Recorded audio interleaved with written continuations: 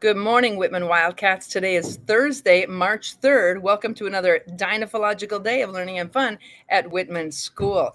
We have a lot going on. Let's start with the birthdays. What do you have for us, Brooklyn? So today for birthdays, we have Ethan Sheen. I think if I said that wrong, I'm sorry. But we also have weather. So today for weather, it'll be a high of 31 and a low of 23.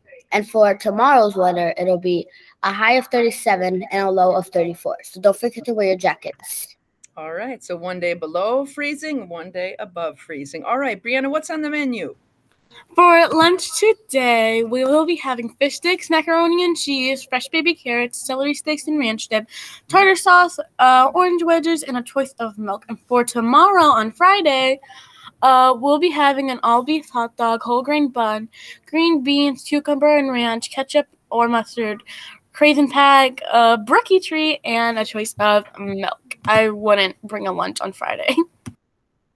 All right, thank you very much. So when we said we have a lot going on, you know we do, right? We got Start Test going on this week.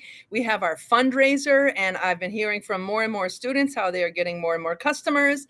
Some are concerned they need so many customers, but see what you can do. Put it out there on social media. See if your family will help you, and I hope you can get the prize that you want to earn.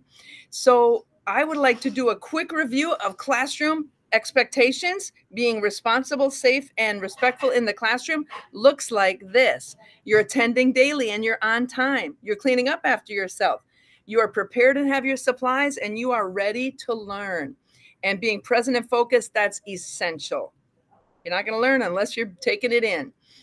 Encouraging other people, follow directions the first time it's given, accepting feedback and discipline from staff, following all classroom procedures for asking questions or talking or using the restroom, listening, following directions the first time given, following rules and procedures, and wearing your mask. Those are how you can stay safe, respectful, and responsible in your classroom. So remember that survey that we had you guys take? Well, it's narrowing down.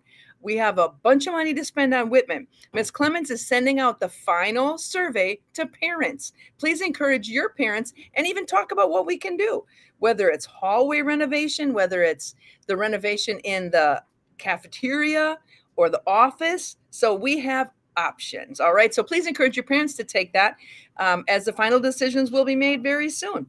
And we look forward to seeing what they're going to do for us at Whitman. So everyone, enjoy this dinophological day of learning and fun. Be safe, respectful, and responsible, and make it a great one. And do that on purpose.